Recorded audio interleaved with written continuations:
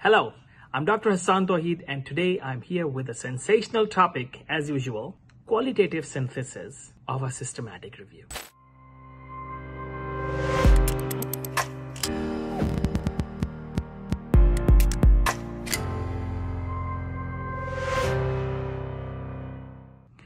Qualitative synthesis of a systematic review.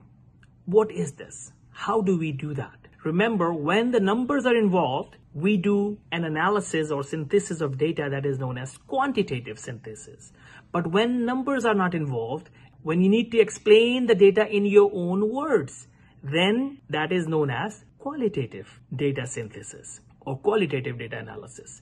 Now, how do we do that in a systematic review? If you remember certain points that I'm going to mention, you will remember how to handle it. Number one, you explain or describe the deeper understanding of your data, of the articles, of the studies that you have included.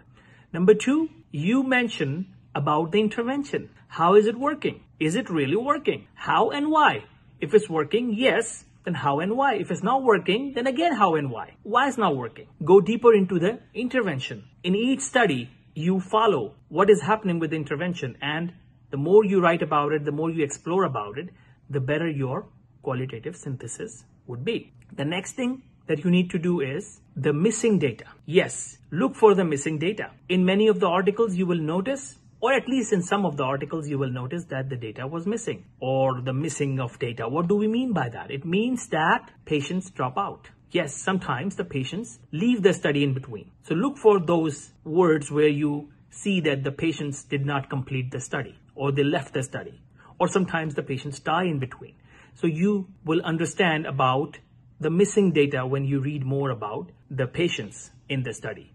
And which sections of the paper, the method and results section of the papers that you have included will give you this information. Now, the next thing is the judgment. Yes, and you don't just do one judgment, you do multiple judgments in your paper of the data of the studies. For example, the relevance, the legitimacy, all of these things you judge. And you also judge if this data is sufficient enough to be converted into a meta-analysis. Because not every systematic review will become meta-analysis. So you need to look at your data. And how do you make up your mind that whether it's a systematic review or it's going to be a meta-analysis?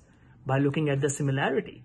If there are more similar results, the data is similar, that means it's going to become a meta-analysis. So these are the things you should look for when you are trying to do your qualitative synthesis. I hope this video will be helpful for you in the future when you do qualitative synthesis, and I will of course make more videos on this topic so that you can understand it better. See you in the next video.